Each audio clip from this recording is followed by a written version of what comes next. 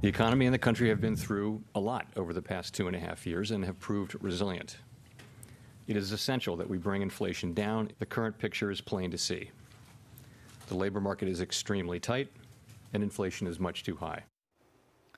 Those reasons listed there by Chairman of the Federal Reserve, Jerome Powell, are the cause for today's move by the Fed to raise interest rates.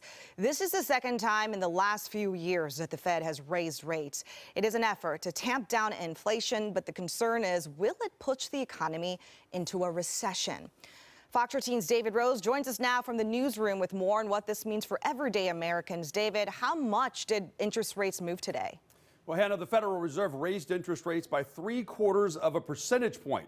That is the largest increase in rates since 1994. It's also a sign that the Fed is aggressively trying to rein in record inflation, running at a 40-year high.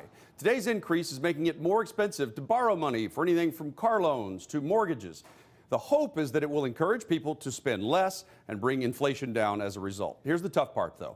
This move could also slow the economy's growth. It's been a bloodbath in the financial markets leading up to today's jumbo rate hike, but the news sent stocks and bonds up on all of the major indexes today. However, many are still criticizing the Fed for moving too slowly.